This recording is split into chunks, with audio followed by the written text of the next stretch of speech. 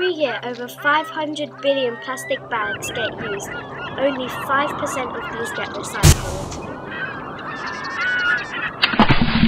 The rest either end up in landfill, are burnt, or end up in the ocean. By 2050, scientists believe that there'll be more plastic in the ocean than fish. Plastic enters the food chain and ends up on our own plates.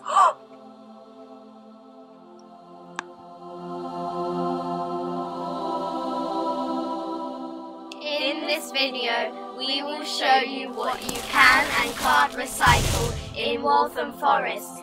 Together, we can make a difference.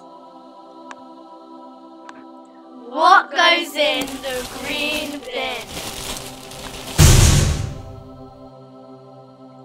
The green bin is for recycling items such as Paper, card, glass, tin cans, and plastic bottles and bags.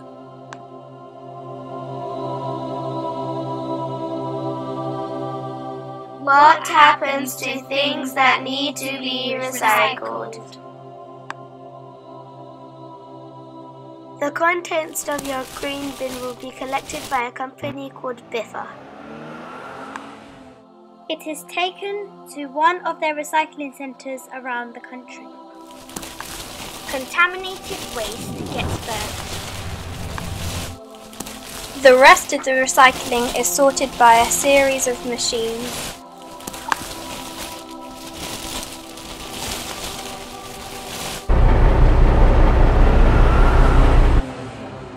Plastic gets made into new products such as milk bottles.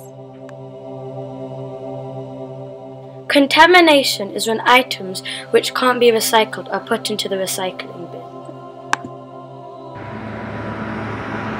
When it gets to the recycling centre, contaminated recycling is removed. The entire bag of recycling gets burnt. This can release harmful gases into the atmosphere.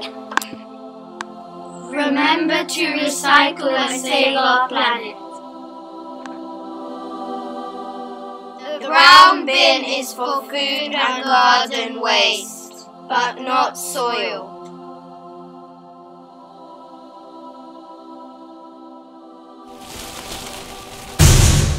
It gets turned into compost, which is used in the parks of Waltham Forest, keeping our local area clean and green.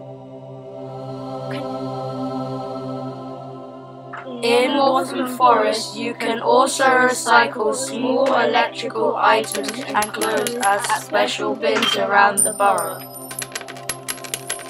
You can recycle small electrical gadgets such as Small kitchen appliances, hair dryers, Games consoles, remote controls, and many more.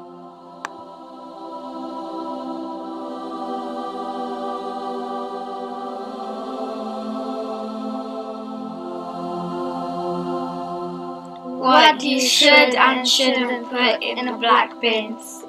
The black bin is for things which can't be recycled, such as polystyrene, hard plastic, and black bin bags. The contents of the black bin either goes to landfill or gets burnt.